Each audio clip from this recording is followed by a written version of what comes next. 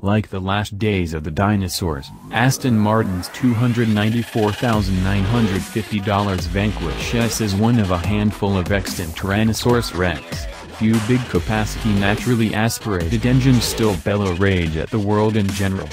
So, 6 liters, 12 cylinders, 48 valves, and no turbos, hurrah!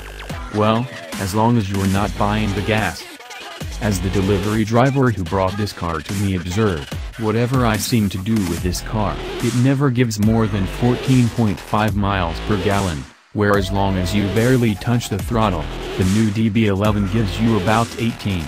Aston's DB11, which debuted this year with a fresh chassis, powertrain architecture that will eventually underpin a new car with the Vanquish nameplate, is twin-turbocharged.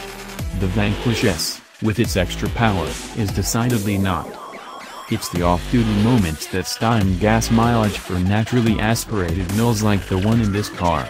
Dragging that huge crank, con rods, pistons, and cams around plays havoc on economy when you aren't on it like jam on toast. At full throttle, there's not a lot in it, turbo or no turbo. The Vanquish is the most unlikely car ever to have almost not made it into production. Like the last days of the dinosaurs, Aston Martin's $294,950 Vanquish S is one of a handful of extant Tyrannosaurus Rex.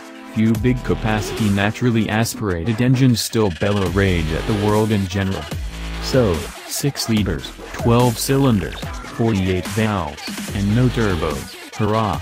Well, as long as you're not buying the gas. As the delivery driver who brought this car to me observed, whatever I seem to do with this car, it never gives more than 14.5 miles per gallon, where as long as you barely touch the throttle, the new DB11 gives you about 18.